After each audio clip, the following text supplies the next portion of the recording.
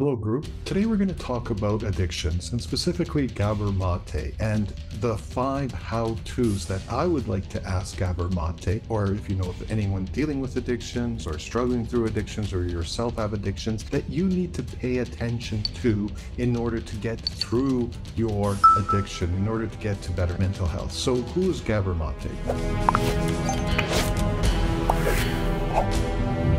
Gabormatay is a physician working in Canada, Vancouver, BC. He's had a long history of working with the indigent.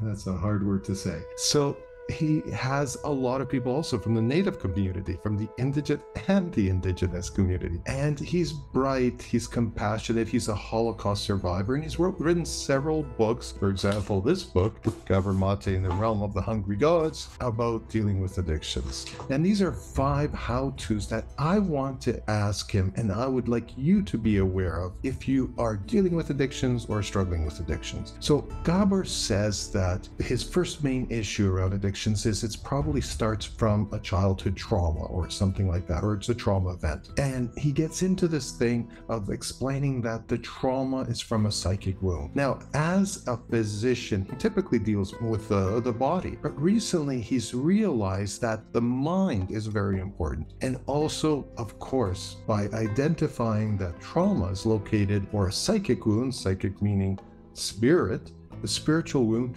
well, the only next step is, how do you remove the trauma? Well, you might feel it in your body, your mind will be reacting, but you really have to do some spiritual work. So I applaud the fact that medical professionals are realizing that there is this spiritual connection to trauma and that it does affect people. Now the key is, how do you remove it? And working as a hypnotherapist in the area of the subconscious mind, where I do work in the spiritual realms, I come across this a lot. I use a neuroregression therapy where we have divine beings come in and assist you in removal of this trauma. And the other how-to I'd like to share with you is spiritual awakening. Typically in his books, and this is in AA, where you go through the steps, and then the final step is, once we have received the spiritual awakening, we will go and help others, right?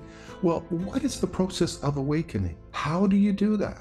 How do we go through that? And in his books, he mentions that everybody has their own journey. Well, there's so many journeys up to the mountain. Another book that I read about the art of metaphysical communication, this author explains how you basically, there are so many ways to go up, but the fastest way is through meditation and hypnosis. So if you are going and trying to understand your own spiritual awakening, please look into meditation, hypnosis as tools. These are the super highways of connecting. If you guys like the content I'm doing, if you would like me to share more content, please subscribe to my channel, add a like so that I continue doing these videos, because these videos need to be shared. Other people, other addicts are going through this, and at least it gives them some insight into how they should tackle their mental health emergency or issues. So another how-to I would like to ask gabormatay is the issue around self-love. How do you stop your self-loathing? How do you go into understanding self-love? And it's amazing in some of the experiences I've been having, specifically women. Women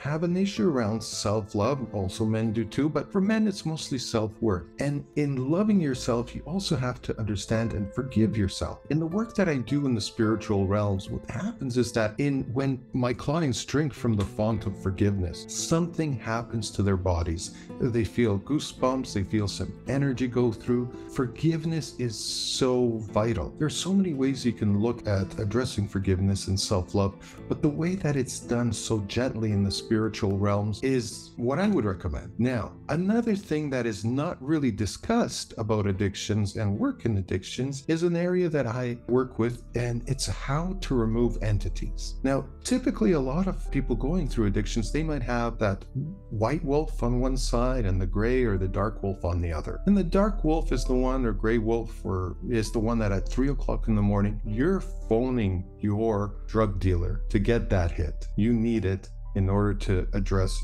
your biophysical makeup and what's going on with your body. So how do we get rid of one and support the other? And in the work that I do we've identified, and other hypnotherapists have shown that close to, and even given numbers, like 80% of people have entities. And especially in people who are struggling with addiction, they predominantly do have an entity. So how do we remove entities? How do we address entity removal? What do we do? What is the process? Can we do it easily, lightly, without any difficulty? And that's possible again in the spiritual realm. Now, lastly, I was following another physician in BC, and he's working with the BC Substance Abuse Center, and it's Dr. Harvey's. And he basically states, Jeff Ferriss explains that alcoholism is not specifically from a moral issue. It's a bio-neurological issue in the brain happening. So they're realizing it's biophysical, it's something happening in the brain. How do we address it? And he's identified prescription medicine. It's now available to all. And he's been trying to develop methods to basically address these biophysical issues in the brain or the brain's chemistry. My thing I would like to do is maybe there's other alternatives. What he's doing now is he's doing